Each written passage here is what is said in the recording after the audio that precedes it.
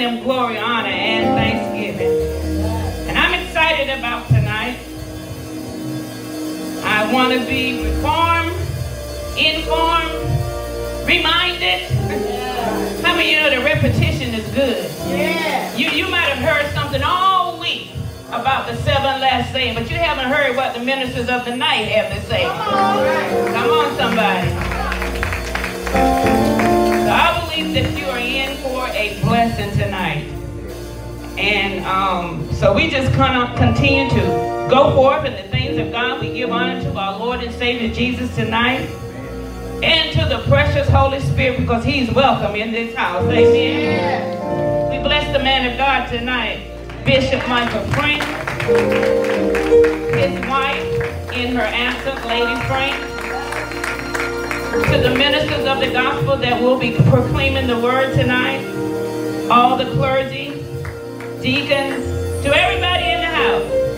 How many of you know that everybody is somebody in the Lord? Come on, somebody. And I'm so thankful about that. That I know that because of who I am and whose I am, I'm somebody in the Lord. It's not about the title, it's about who you are in Christ Jesus. That you are born again, spirit-filled man or woman of God. So I'm thankful. We give God praise for this holy season. Amen. This holy week. Amen. And yes, tonight, as we hear about the 7 last saying. And I'm excited about it. Because I was glad when he said unto me, let us go into the house of the Lord. Aren't you glad? I'm going to say this when Bishop didn't tell us who was going to sing Sunday.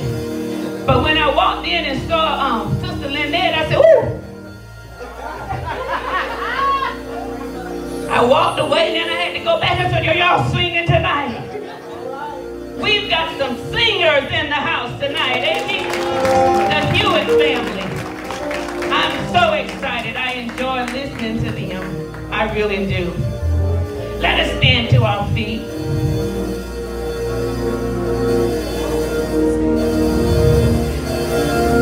We're going to read our scripture tonight coming from the New Living Testament.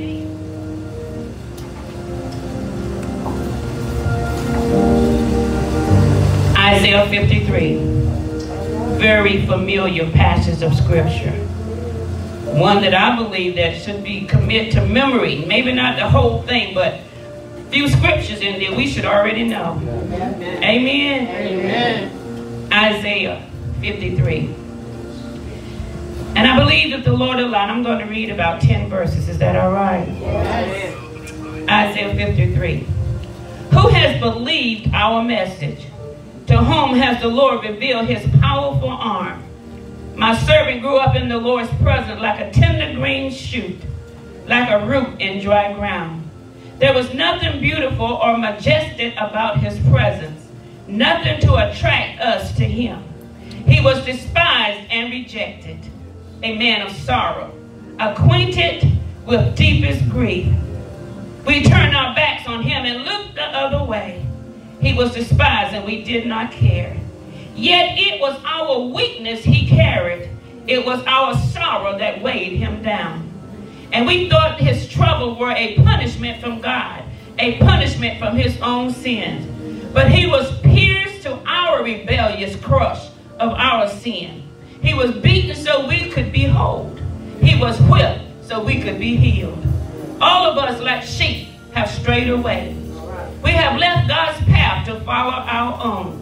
Yet the Lord laid on him the sin of us all. He was oppressed and treated harshly, yet he never said a word. He was led like a lamb to the slaughter, and as a sheep is silent before the shears.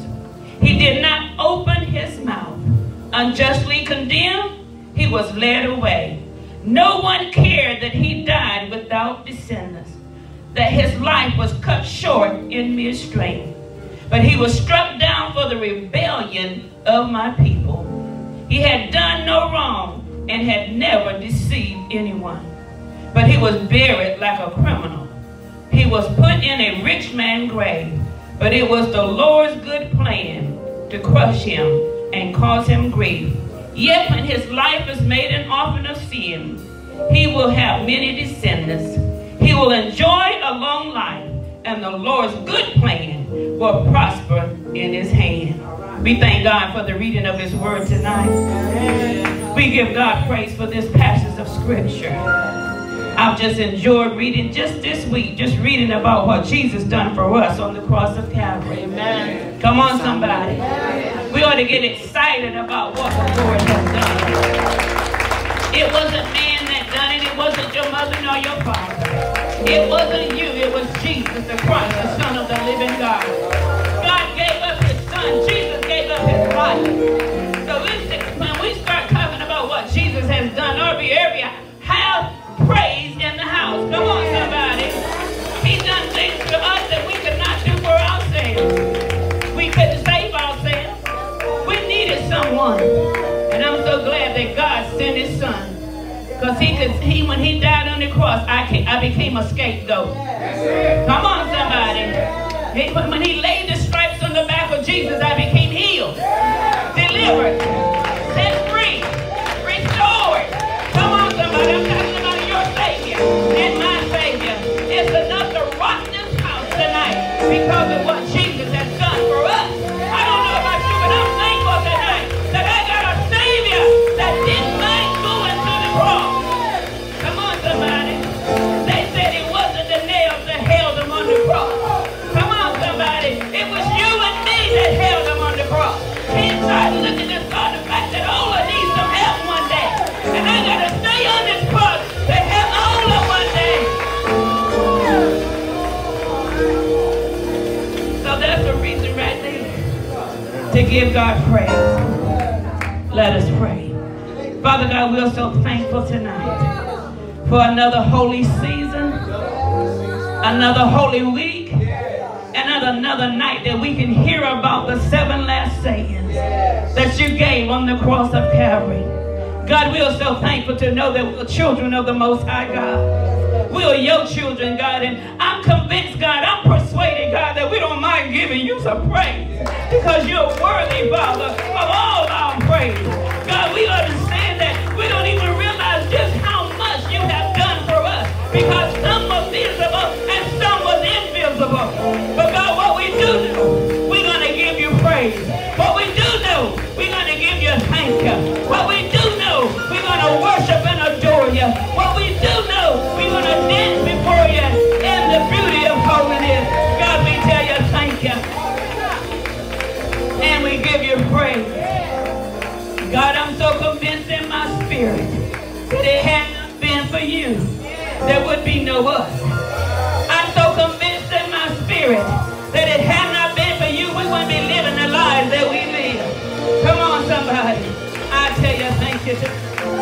God, as we continue to worship and adore you tonight, we thank you, Father God, for blessing the men and women of God that will come and give us a word from you.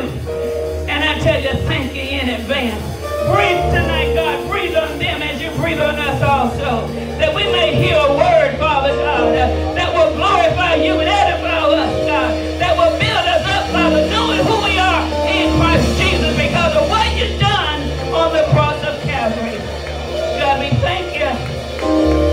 And we give you praise. And we give you praise in this house. Thank you for your love. Thank you for your protection. Thank you for showing up, Holy Spirit. Do what you want to do. Say what you want to say. And we will give you praise. We will give you glory. This we ask in Jesus' name. Amen. Amen. And amen.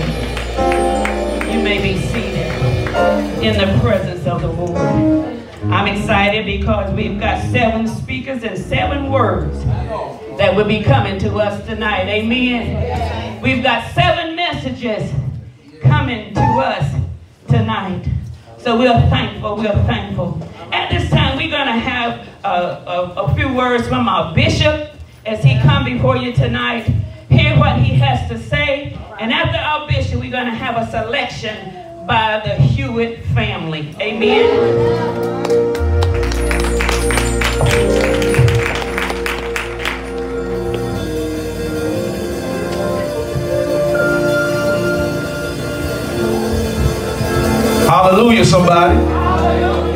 Jesus, I'll never forget what you've done for me. Jesus, I'll never forget how you set me free. Jesus, I'll never forget how you brought me out. Jesus, I'll never forget. Oh, never. Does anybody got a testimony that you will never forget what Jesus done for you? Hallelujah. How many of you are excited and thankful that Jesus thought enough of you to go to the cross and to die for your sins? Now, something about Holy Week, Easter time, amen, I know that the message is good all year long, but there is something special about Holy Week, amen? So I am excited tonight to be here for the 7 Last Days of Jesus Christ service. Amen. I want to thank everyone that is here. Thank you for coming. Thank you for being my guests, all the speakers. Thank you for saying yes. Thank you for just allowing yourself to be used on behalf of God to be able to share the good news of Jesus Christ. Amen. I'm so thankful for this Hewitt family. Hallelujah. Amen. It's going to be a record label that's going to call them after tonight. Amen. Amen. Because they have that type of anointing on their life. Amen. But I'm thankful for everybody in their respective place. We thank God for our worship leader on tonight, Evangelist Samuels. Amen. Doing a wonderful job. And something that she said that really struck me when she was reading the scripture, that verse 10, when it said that it was the Lord's plan that he be crushed, and that he would have grief. Amen. Something we talked about Wednesday night is that the plot was God's plan. And that really stirred me because we have to understand that Christ going to the cross, that was God's plan. That wasn't Judas's plan. That wasn't Satan's plan. But that was God's plan. So we have got to celebrate the plan of God. The plan that we might have salvation. The plan that we might have life. And the plan that we would have life more abundantly. Amen. So let's celebrate God for his good plan. The scripture said it was the Lord's good plan. Amen. So again, I thank everybody for being in the house, and I'm just excited and ready for these preachers to come forth and to be used by God. Amen. Amen. Hewitt family.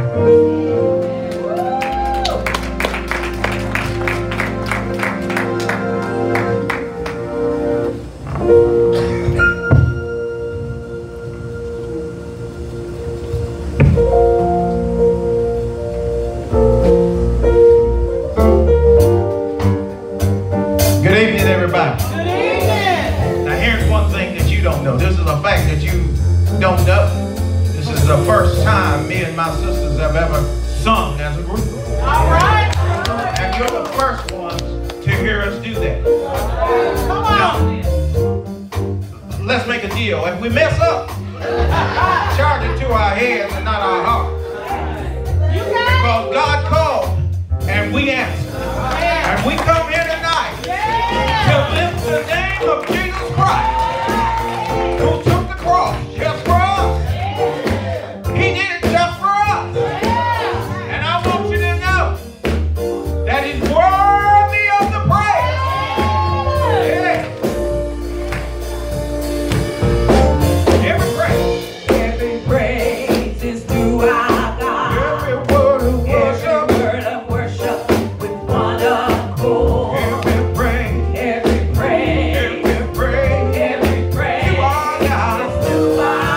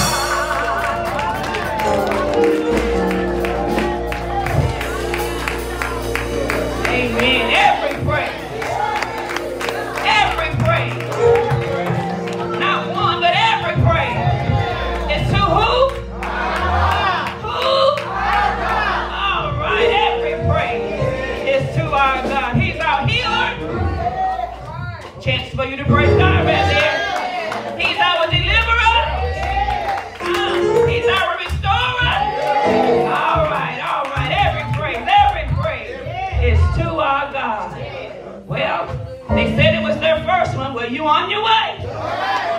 Amen, amen, amen. I love it, I love it, I love it. I love praising God. I do it by myself all the time. So when I get with people, I don't know how to act sometimes, Bishop. You know how being the only child and you be by yourself all the time, and when you get with other kids, sometimes they have to calm you down. Because we be so happy to be with other children. And I'm happy to be with other children of God tonight as we worship our God. I'm going to introduce you to the first 4 speakers. Verse 4. Get excited. We're about to get a word. I believe that has been ordained for us tonight. And it's going to be good food. And so be ready to eat what God has given us tonight. Our first speaker will be coming from Pastor Gerard Nixon. Father, forgive them, for they know not what they do. Our second speaker will be Minister Shaquan Murphy. Verily I say unto thee, thou shalt thou be with me in paradise. Number 3, Minister Margaret Johnson. Woman, behold thy son, and behold thy mother. Number 4, Evangelist Okio Denal. My God, why hast thou forsaken me? Each speaker has 7 minutes.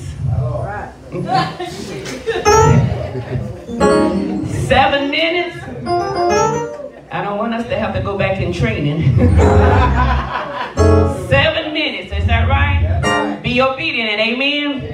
And just in case somebody don't want to be obedient, Brother Bassett, if they go over 7 minutes, start playing music. We're going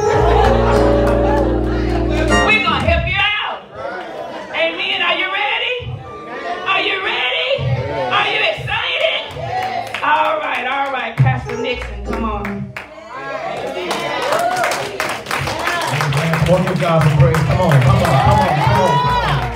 Hallelujah. My title is Father, forgive them, for they know not what they do. While Jesus was nailed on the cross, bleeding from head to toe, trying to breathe as he left his broken body on the spikes in his feet and in his wrists, he didn't think about himself, but he had the nerve to think about those around him. He had the nerve to think about me and you. While he was on that old rugged cross, with thorns pressed upon his head, but he took the time to say, Father, forgive them, for they know not what they do. While the thorns are pressing down on his head. Come on, let's be real. If somebody's inflicting pain on us, we ain't thinking about nobody else but ourselves.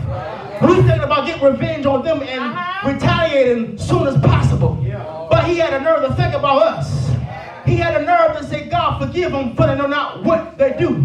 Because he's seen the bigger picture. And on the cross, he demonstrated love that surpasses our own understanding. And in this moment, he fulfilled what he said in Matthew 5:44. Love your enemies. Bless those who curse you. And do good for those who hate you. And pray for those who spitefully use it, not just that, who persecute you. See, I don't know about you, but I thank God that he didn't come down off the cross. Or choose to go another way, but he went the way that God intended for him to go. And it was by the way of the cross. He decided to take that beating for us. He decided to be nailed for the cross for us. When it should have been us that should have got those whips on our back. When it should have been us got the nails in our hands, the nails in our feet. But he said, I'll go down as a living sacrifice. As much. I'm trying. Forgive me. He decided to take that beating for us. He decided to take the nails on the cross for us. And in spite of all that, he said, Father, forgive them, for they know not what they do. But the greatest thing that he could ever do was step off his heavenly throne and say, prepare me a body. And I'll go down as a living sacrifice. Thank God that he allowed his own son to die while we were yet sinners. Thank God that he sent his only begotten son, that he rose and he gave us a chance to be redeemed. A chance to be washed in the blood. It gave us a chance to have a relationship with God. It gave us a chance to be snatched from the enemy's grasp and to be in the hand of God. But what it also did, it gave us some power. Tell somebody it gave us some power. It gave me power it also gave me authority to tell the devil, get out of my house. Get out of my family. Get out of my bloodline. I am more than a conqueror. I am above and not beneath. That I am the head and not the tail. That I can stand on it, I can stand on his word and not worry about what the enemy says. You got a chance. No longer you don't have to accept what the enemy's done to you. But you can talk back to the enemy and say, devil, loose your hold. Get your hands off my family. I got power. Because Jesus went down right into hell. Got the keys of hell and death and came out of the grave and said, all power is in my hand. And because he got power in his hand, I got some power to tell the devil, loose your hold. Loose your hand from my family. You can't have my mom. You can't have my father. You can't have my sister. That I got power. I am more than a conqueror. I am more than a conqueror. That I can be. I am the head and not the tail. Come on, come on, come on. If you truly believe it, go give God some praise. Give God some praise. Come on, come on, come on. I'm finished. God bless you.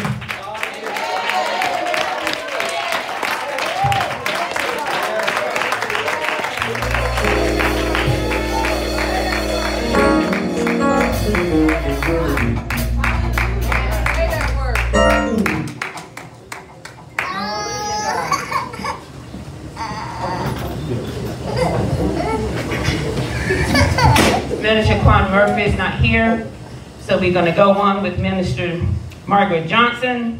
Woman, behold thy son and behold thy mother. Minister Johnson. Amen. Praise the Lord, everybody. Praise the Lord, everybody. Let everything that had breath on tonight praise the Lord. Praise ye the Lord. Hallelujah. Glory to God. I bless the Lord on tonight. Amen. I thank God. I give honor to God who's the head of my life. Amen. He's the author and the finisher of my faith. I thank God on tonight. Amen. I give honor to my bishop and everyone in the house of the Lord on tonight. I give him praise. Hallelujah. My scripture is coming from John chapter 19, verse 26 and verse 27. It says, when Jesus saw his mother standing there beside the disciple he loved, he said to her, dear woman, here is your son. And he said to this disciple, here is your mother. And from then on, this disciple took her into his home. Amen. I thank God I've chosen for a subject on tonight. Push past your pain. Because he has use for you. On that cross, on the cross, Jesus was on the cross already. Mary, his mother, was standing by the cross. It was not only Mary, but there was 4 other ladies with her. There was Mary, his mother's sister, which was Jesus' aunt, and John's mother. Mary, the wife of Cleophas, and Mary Magdalene were all at the cross. Not only were they at the cross, John was at the cross. John was the disciple that was right there. I can imagine Mary, how she felt as a mother, seeing your son, your only baby boy, being hung on the cross, even though she understood and she knew that, hey, I understand that he is God's child. I understand that he is a man of God. I understand his calling and his purpose. But the human side of her, the human side of her, I can only imagine her just looking at him with the blood stream down his face, with the nails in his feet and his hands. I can only imagine the heartache that she may have felt looking at her baby. This is somebody she carried for 9 months. Even though God gave him to her to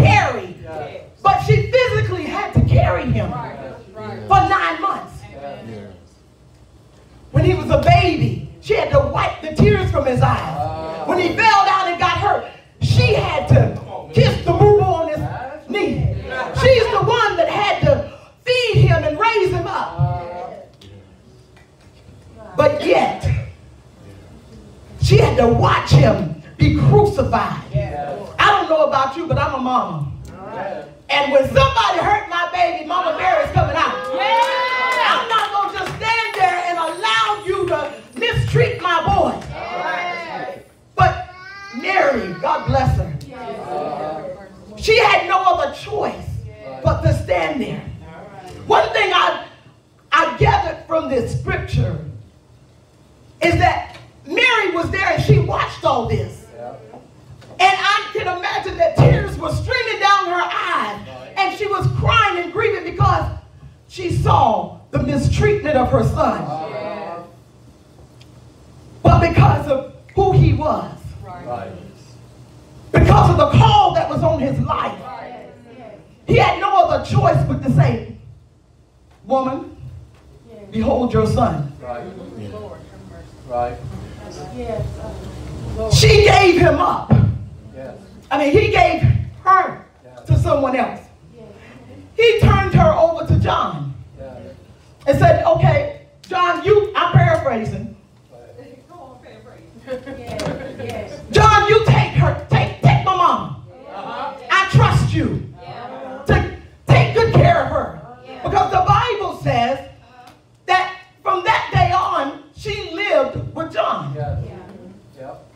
She stayed in his house. He took care of her. But what I'm going to get to is the fact that Jesus on the cross, nails in his hands, crown of thorns. His back was already beat. They said they beat him with something called a cat of nine tails. And this is a piece of leather that has metal prongs on it. And each time they hit him, it ripped his skin. It tore him. After all that suffering, Jesus was still able to say, you know what? I see the hurt in my mother's eyes. I see the hurt that she's feeling. So I'm going to forget about me. And I'm going to think about her. How many times can we say that we forgot about our pain and thought about somebody else? I want you to understand that when you're in pain, sometimes God needs you to step away from that pain. Because God told me to tell you on tonight to push away from your pain. Because he has need for you. I don't care what we've been through. I don't care what we've had to face in our lives. Many times we face all kinds of situations. And we go through pain. But God said, push away from that pain. Step away from the pain. Move out of the way. And let him use you. Because even though Jesus was in the condition he was in, he still was able to see somebody else's pain. He was able to say, look, this is my mama. I want you to take good care of her. Because guess what? I don't know about you, but I don't turn my mom over to just anybody. That's right. It's got to be somebody I trust. Somebody I know is going to take good care of her. In spite of what he was feeling. In spite of what he was going through. He wanted to take care of his mother. He wanted to make sure she was all right. So, step away from your pain. Walk away from it. I'm telling you. So many times we get caught up into my pain. I'm hurting. I'm going through. I'm dealing with this. I'm dealing with that. But God said tonight, he has use for you. He needs you to walk away from that pain. Deny it. Because Jesus did. Can we be like Jesus? Can we walk away from our pain, our struggles, our disappointments? He said, yeah, we can. Because if he did it, we can do it. Amen. So I encourage you all tonight, step away from your pain. Amen. Walk away from your pain. Press past your pain. Because he has used it.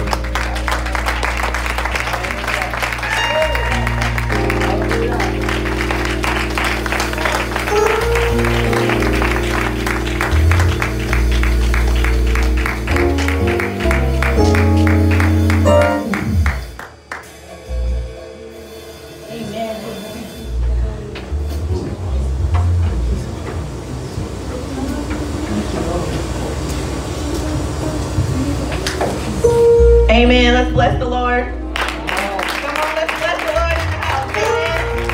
Amen. Giving honor to God, giving honor to Bishop, First Lady, and everybody in the house. Amen. Amen. I got 7 minutes. So, I have the fourth saying of Jesus. And this saying comes after he's already had to carry the cross. Hallelujah. And when I did the research, it said the cross was about 300 pounds. So now he's already carried the cross. He's already had to go up a hill. Then he had to be nailed to the cross. Yes. In between all of that, being beaten, ridiculed, humiliated, picked on, laughed at, hurting, blood pouring down. Hallelujah. Yes. This verse comes after he's took care of other people on the cross to make sure they were okay. Yes. This verse comes after he done asked his Father to forgive them because they don't know what they're doing. Right. This verse comes when he is so much pain and agony and not enough breath to barely speak. Yes. Could you imagine being beaten and now you getting ready to cry out to God? Sometimes we can be in our own pain that we won't even open our mouth. That's right. Sometimes we can be going through so in ourselves that we won't even talk to God. Yes. But Jesus at that moment, the separation had came, he no longer called him Father because he already said, Father, forgive them. But now he said, God. Yes. He's talking to his Savior. His chief and commander. Yes. The one that already gave him the instructions to fulfill the assignment. That's right. Eli, Eli, lama. Yes.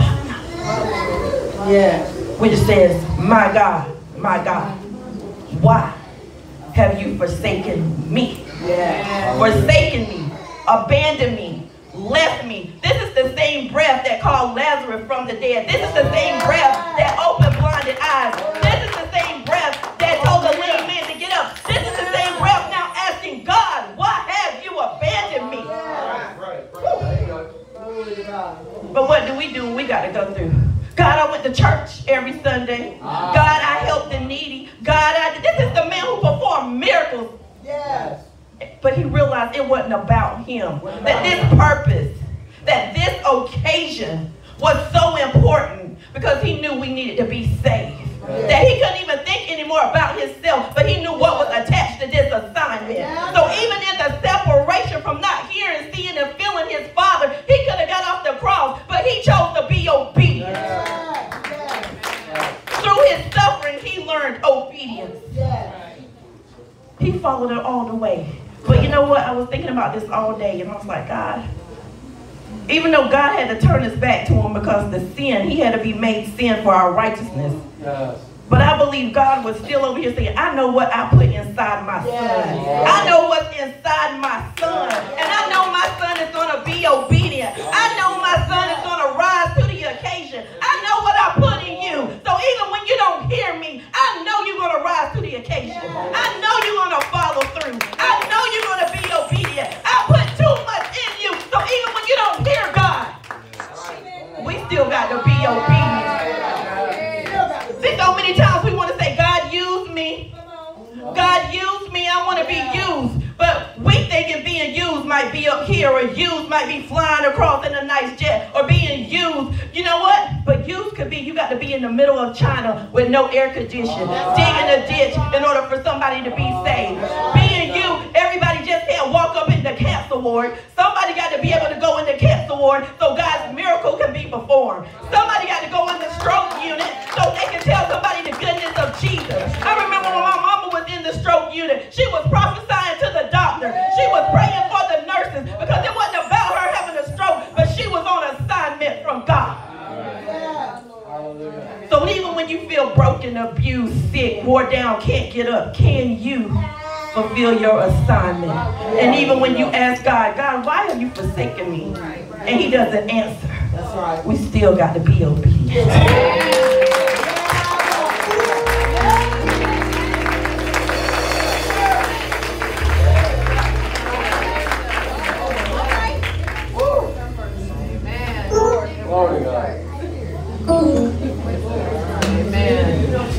Fulfill your assignment. Now that's a word. Because a lot of times we get an assignment from God, we trying to look around to see who else we can opinionate that on. Come on, somebody. But if God spoke to you, it is for you to do. I thank you for that. God bless you. We're going to go on to Minister Rosalind McCray.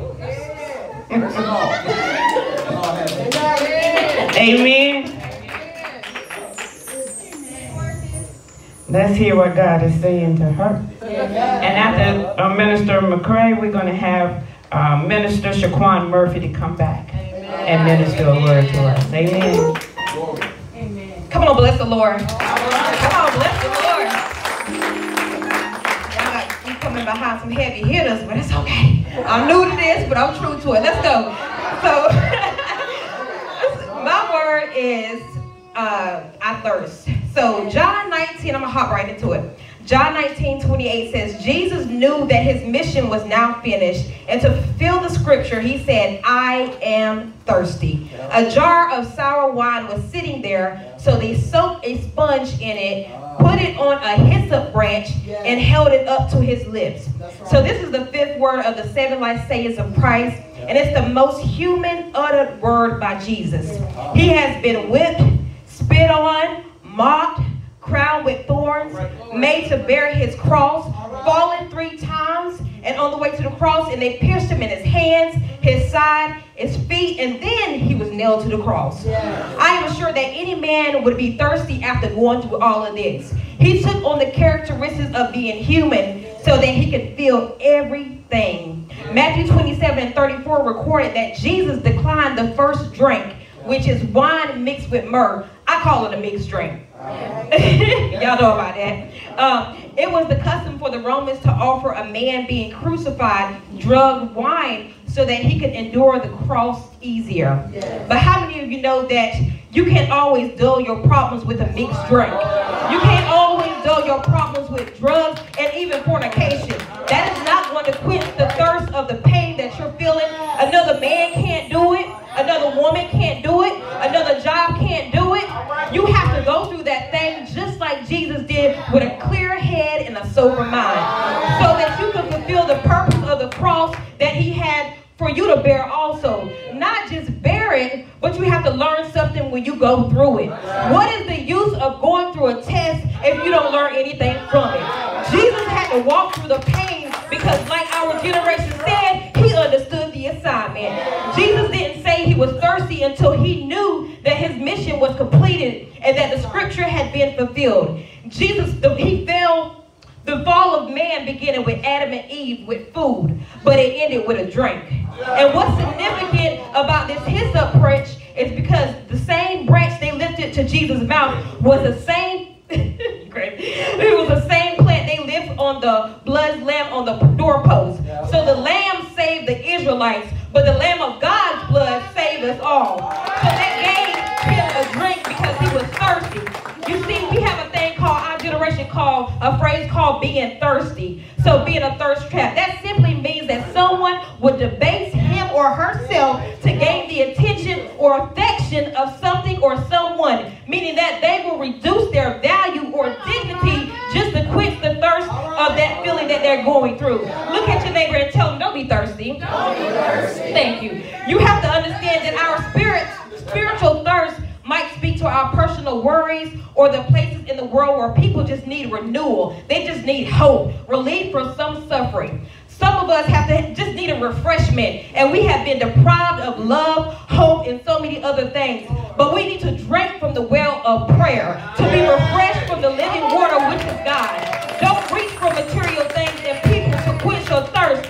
Don't be thirsty for anyone but God. He died on the cross so that you wouldn't be thirsty. He paid it all so you don't have to be thirsty. In John 4:14, he said that those who drink from the water that I give will never thirst again. It becomes a fresh bubbling spring within yourself, giving them eternal life. God is the well that will never run dry. Just turn on the faucet of praise. Just turn on the faucet of redemption. Just turn on the faucet of fasting. Just turn on the faucet of forgiveness. Just turn on the faucet of worship. Just turn on the faucet of love and see what your thirst be quenched. I say to you again, don't be thirsty.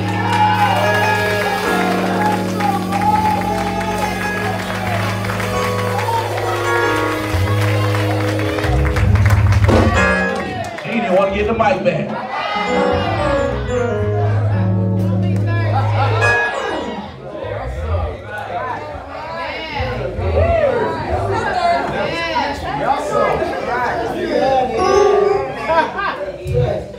Ain't no need for me to even do that.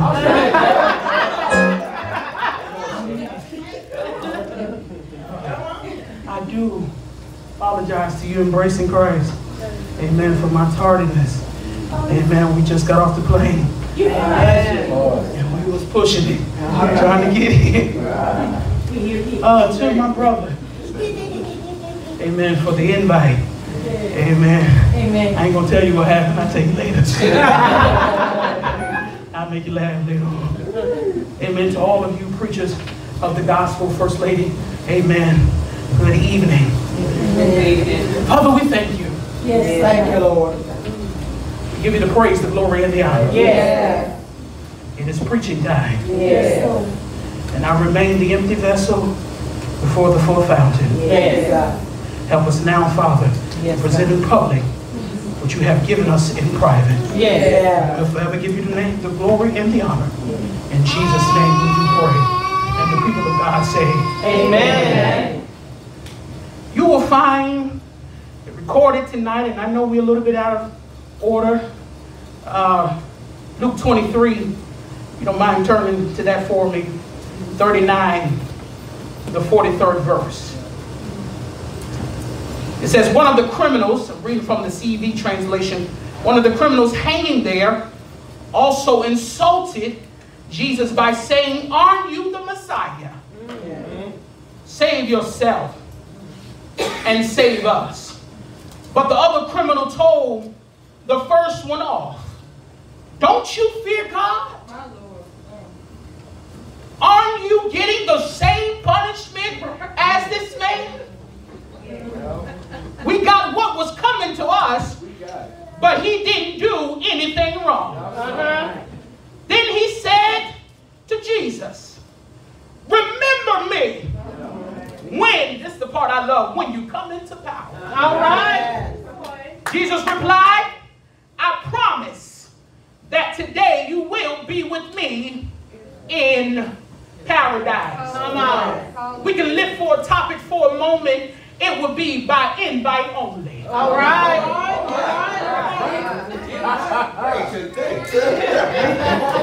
Brothers and sisters, have you ever been to a party or an event that was not publicized? But you happen to hear the testimonies of people who was in attendance to find out later that it was only by invite only. Amen. Some people will wonder, why wasn't I invited? Most of the time it is not done intentionally. But yet, in many cases, people are part of a person's inner circle. Have you, or maybe you have not presented yourself to be invitable. Now, on the flip side, it is not a bad thing that people don't consider you part of their circle. Because the truth of the matter is, as saints of God, we have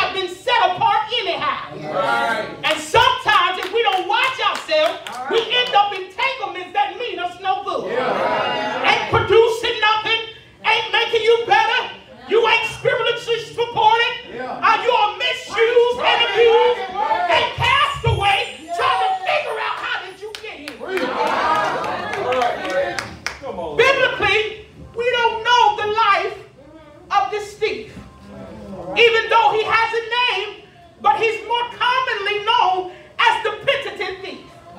Penitent is defined as the feeling of sorrow, regret having done wrong, and repented. All right, sir. Here in the text, the thief acknowledged the fact that he has not lived a perfect life. He acknowledged the fact that he is guilty of the sins he has committed. But he does something that amazes me. He comes to the defense of Jesus, who he does not know.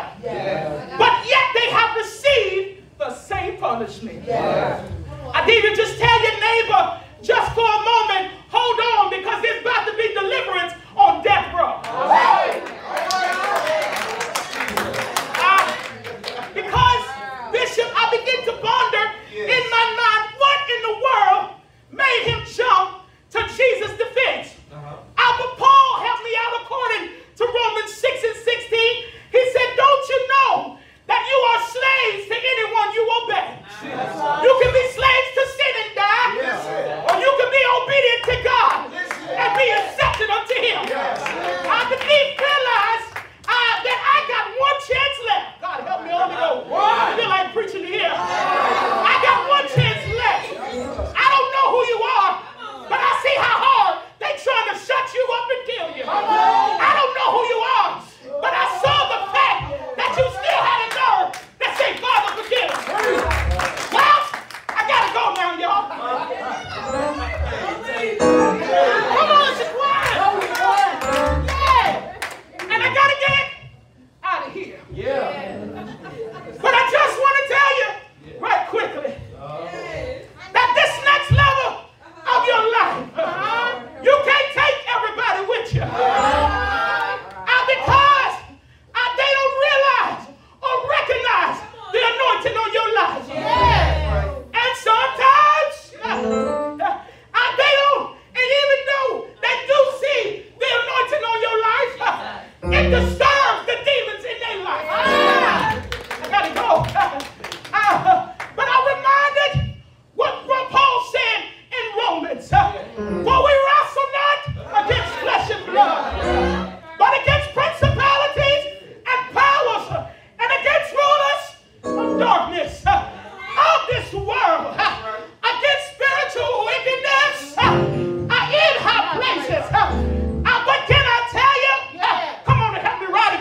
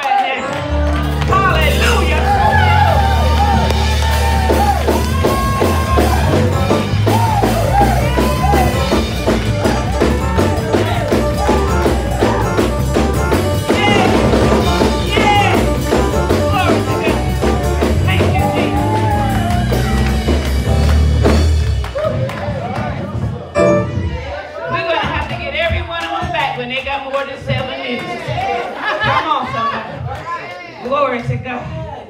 Are you enjoying the word tonight? Walk in forgiveness. Come on, somebody.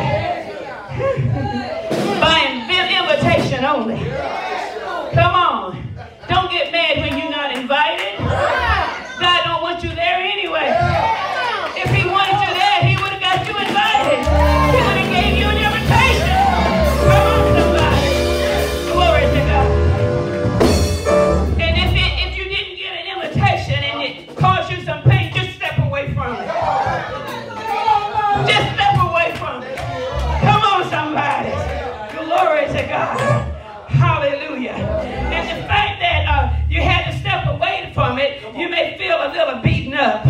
But Jesus was beaten up, but still fulfilled his assignment. So you got to go on anyway. It don't matter what happened. Go on anyway. And when you get where you're going, turn on the faucet. Come on, somebody. Woo. Hallelujah. I don't know about y'all. I'm having myself a good time. Come on. And the reason I'm having a good time is because God is being glorified. Huh? I know people say we had a good time, but my question is, if you glorify God, the fact that you had a good time is all right. But make sure you glorify God. Hallelujah. I'm going to shut up because the Hewitt family are coming back. In the name of Jesus. And the first selection that they're going to do, we're going to ask the ushers and the deacons to come forth, and we're going to take an offering up. All this word that we're receiving tonight, please plant a seed. Amen. Amen. We're asking the Hewitt family to come back and do two selections. One is they're taking up the offering, and one right before the next speakers come, in that order. Hallelujah. Hallelujah. I tell y'all, I feel like I'm right drunk right now. Hallelujah. Glory to God. Well, this side stand, face the wall and start from the back.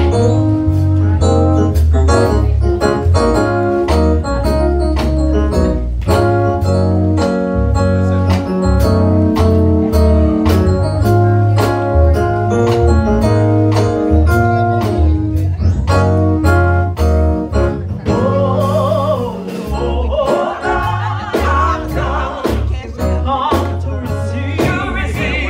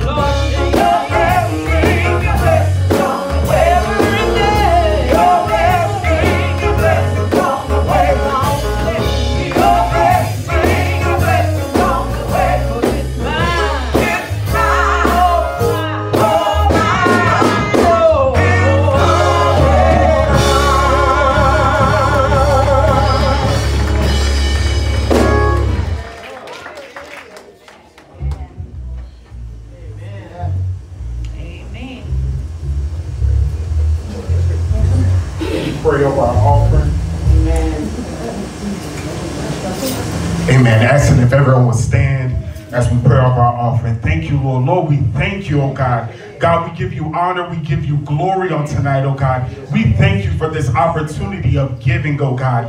Lord, we stand on your word and your principles on giving, knowing, oh God, if we give with a cheerful heart, oh God, God, that you will bless us beyond measure, oh God. And Lord, we know, oh God, that this is good ground, oh God. This is fertile ground, oh God. So we give our seeds willingly, oh God. And we thank you for this offering, oh God. Bless it, increase it, oh God, 100, 1,000-fold, oh God.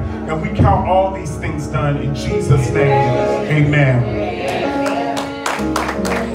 Amen. Before the Hewitt family sing, we're going to introduce our next two ministers of the gospel as they will come forth with the word. I'm not going to ask you, are you getting anything? Because I know you are. Amen. I know you're getting something.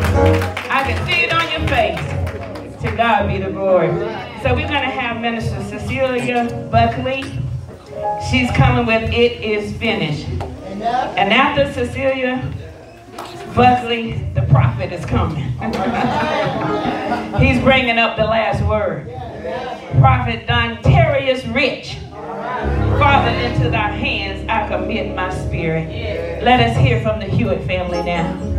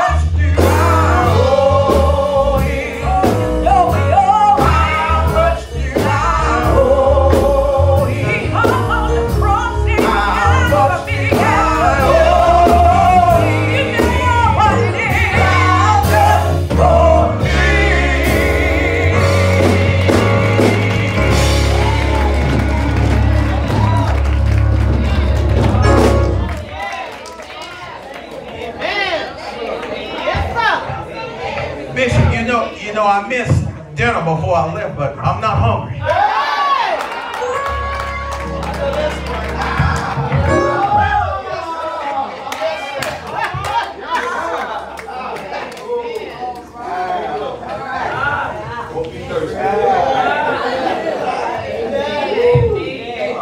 Lord, everybody.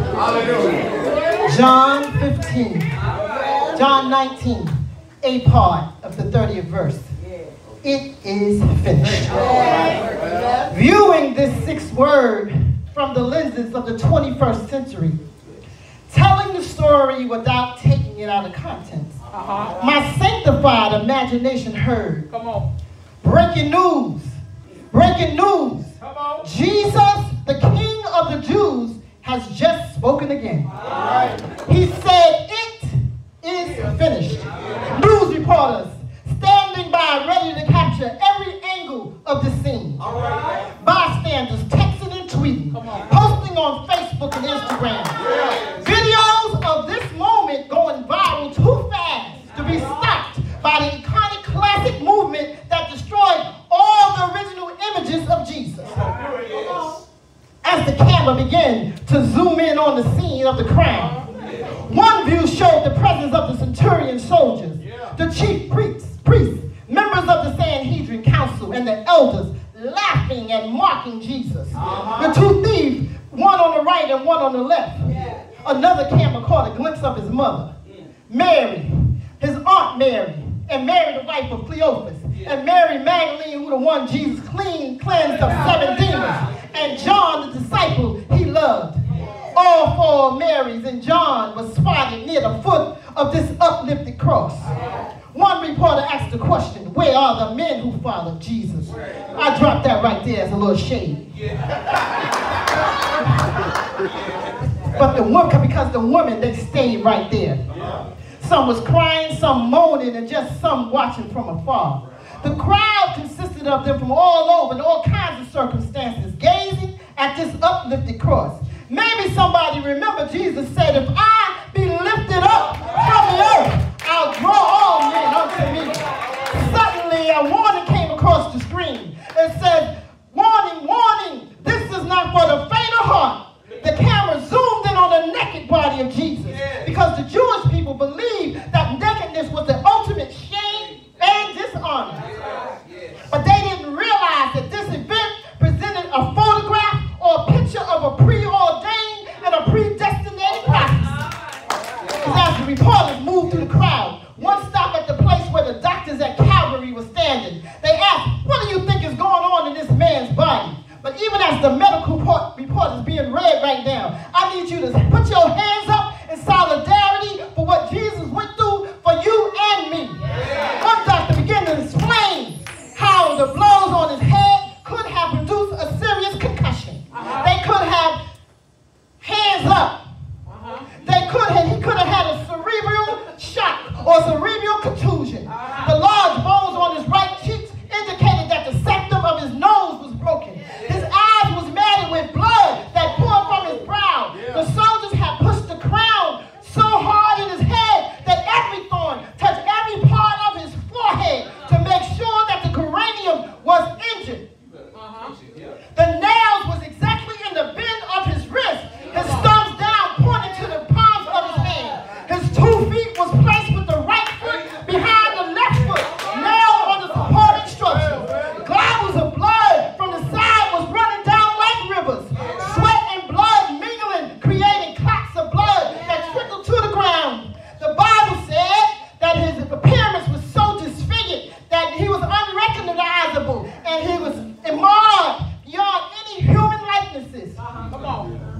But hands up for his mother, who stood right there watching as an unjust system murdered her son.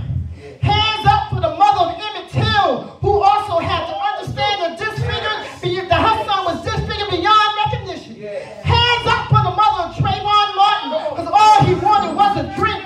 And hands up for the family of George Floyd, because he was calling on his mother. Stand up for all those who were murdered by the unjust justice system. And even as the midst of this him being tortured, abused, battered, microphone check 1, 2, Jesus still had a word. He still had a word. He cried out in a loud voice. He said, "Tetelestai, it is finished." The Greek word says this means it's a turning point when one period ends and a new period begins. And it means I already did what you requested, God. My mission is complete. Plan completed. And that's why we say he was wounded for our transgression. The chastisement of peace was upon him. And by his stripes we are healed. Somebody asked the question, what did he do? Glad you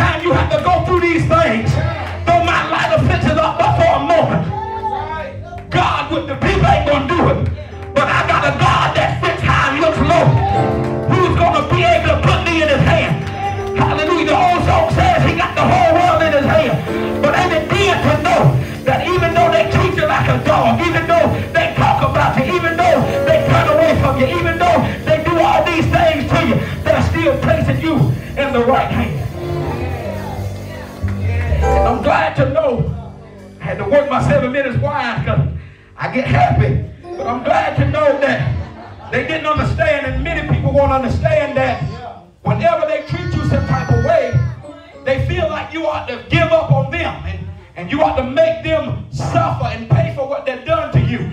But I want to do it this same way right here. Forgive them even though they've done it. Because whatever, I'm not saying the bishop did anything to me, but whatever bishop do to me, it's not drawing me away from him, but it's drawing me closer to Jesus. Because the Bible let us know that we ought not put our faith in no man. And that's what happened. That's why we're so away from the church and heartbroken, because we don't put our faith in the right man. So we have to go through these things so we can understand it's not always about these people around you. Yeah, we may assemble in the same building. Yeah, we might go to the same church. Yeah, we might eat together at the same table, but it's not about them. They're going to do things. They're going to do things in your life that make you start to question humans. And I believe that's what happened whenever Jesus said, Father, why have thou forsaken me? Because he started to question some things.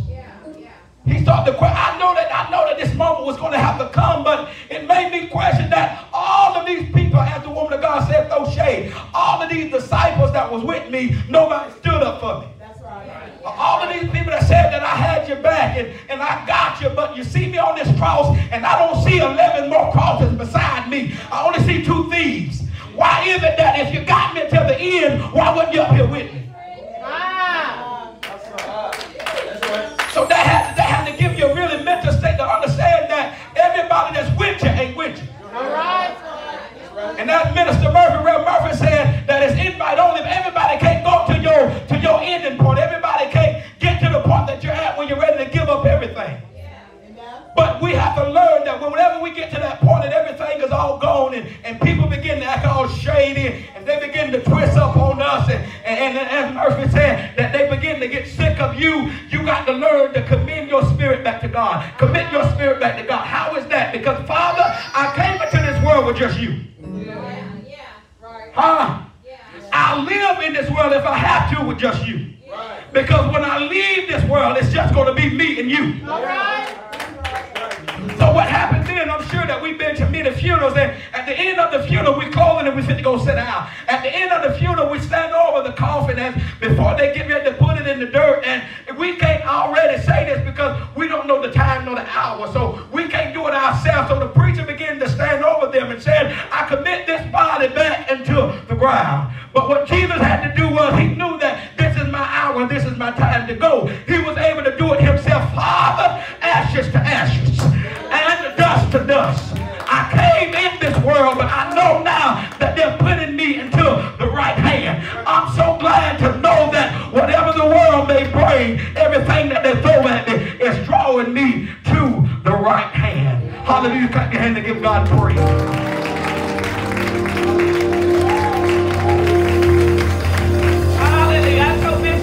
I'm just full. I tell you, I'm just full. Newsflash. It's finished. One thing I like about that, when he said it's finished, he didn't mean he was finished, but his assignment was finished. Come on, somebody. His assignment was to come and redeem us back to the Father so that we could be in fellowship with him. And we're in the hands of the Lord, so we commit our spirit to the Lord. Amen. Did you get anything tonight? Now I'm asking you. Did you get anything tonight? Amen. This holy season has been a blessing to me. And this is like the meat before the dessert that will come on Sunday, Bishop. We have enjoyed every speaker.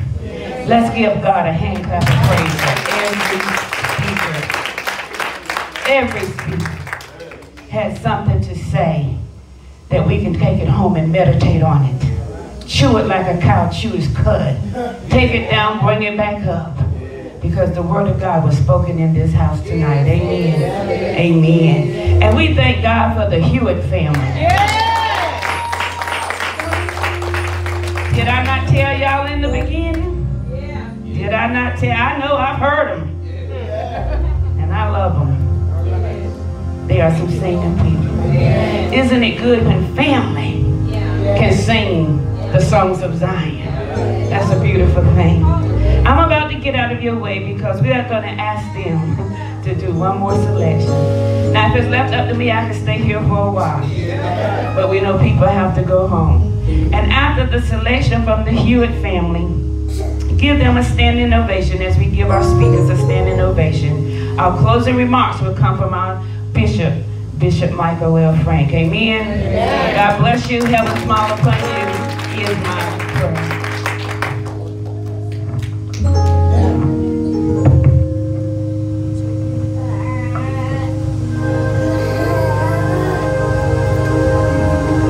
Siblings are gonna let me sing this one.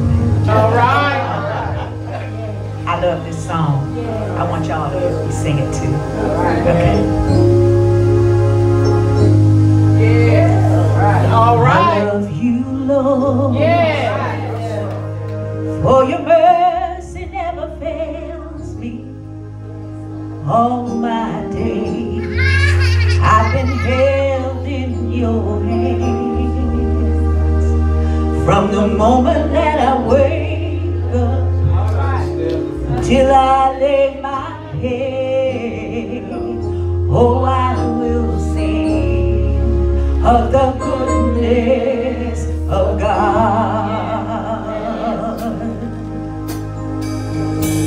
And all my life you have been faithful, oh yes you have. And all my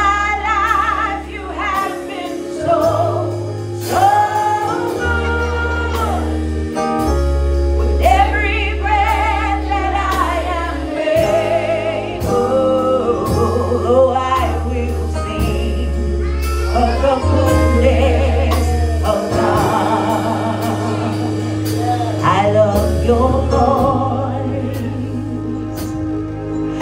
You have led me through the fire in darkest nights.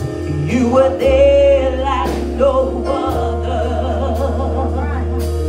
I've known you as my father.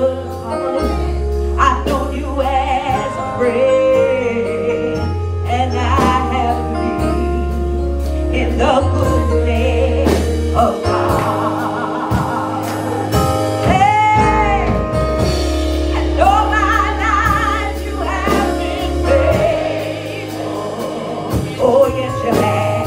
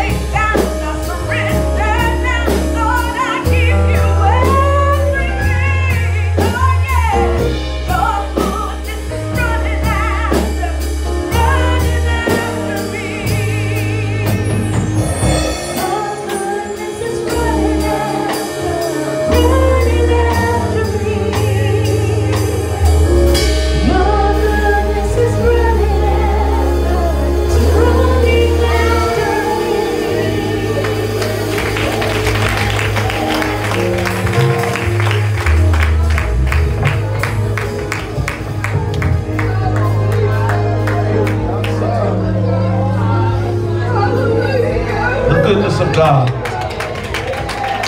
Hallelujah. I'm so grateful that I'm able to see the goodness of God in the land of the living. Hallelujah. How many of y'all have seen the goodness of God? I'm going to tell you what, the cross alone is the goodness of God. How the cross explains his love for us. And God keeps flowing his love to us over and over again. That's why I understand when he said he's come to give us life and to give us more abundantly. Hallelujah. His goodness is such an abundance. And you know, if we had testimony hour right now, we could be here till next week simply because God is just so good in so many ways. I like to call him way maker. Hallelujah, because he can make a way out of no way. Hallelujah. But we're so grateful for the goodness of God on tonight. Amen. I'm so grateful that I had the opportunity to be able to experience tonight. Tonight was epic, I would say. It was an epic night. It was an awesome night. And I'm telling you, as I listened to the preachers come forth, I just felt the Spirit of God all over them. I didn't feel no flesh. I didn't feel no competition. I just felt some preachers coming forth to give God glory. Amen. So I want to thank you, men and women of God, for coming forth. Let's give them all that can. Stand and give them a round of applause. Amen. For still being faithful and loving and kind enough to come forth to impart a word into our life. Amen. And while you're standing, we have got to give God a praise for the Hewitt family. Amen. Come on, we got to do better than that. Amen.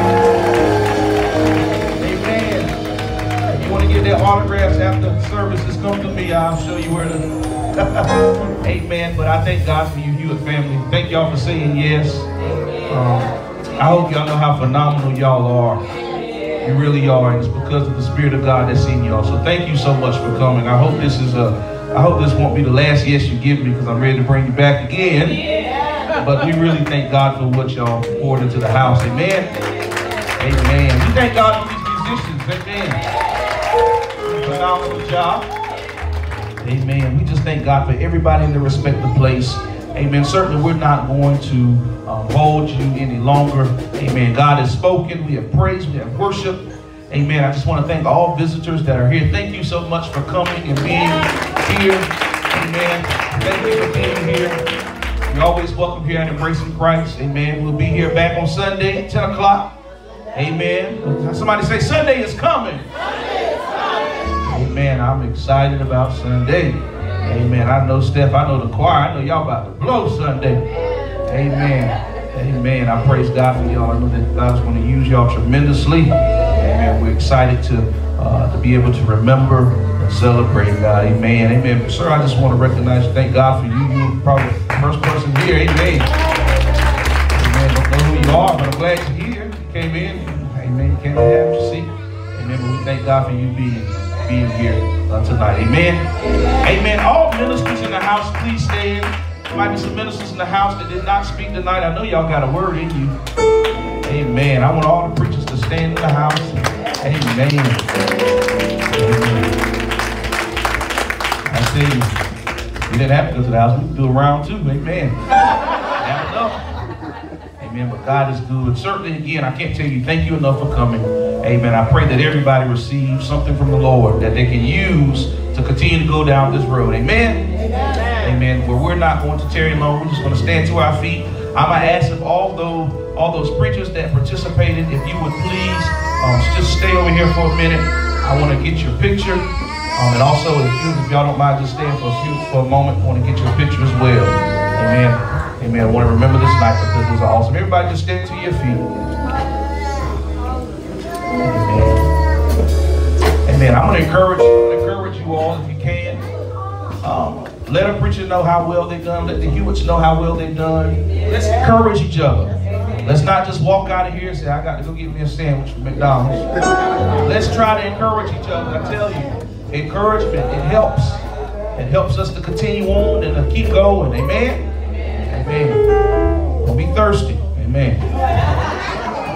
Amen. I'll be quoting all y'all Sunday. Amen. Amen. But to God be the glory. Let us pray. God, we thank you, Lord, for this wonderful opportunity of celebration, of worship, of praise.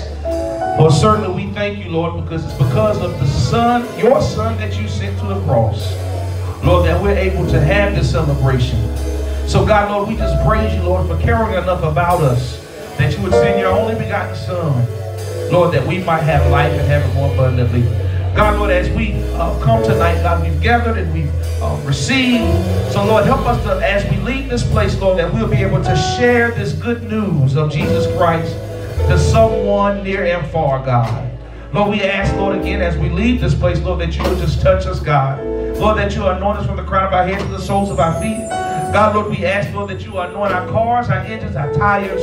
Lord, we ask that you'll keep the critters in the woods, Lord. Let us get to our destinations safely, Lord. God, Lord, I ask too, Lord, that we will find when we get home, that we'll find things better than the way that we left them. God, Lord, we give you praise in this place. Lord, we give you honor, we give you glory. Because you're worthy of it all. Lord, it's in your Son Jesus' name we pray. Somebody say amen. Amen. Amen. Can we celebrate God by putting our hands together?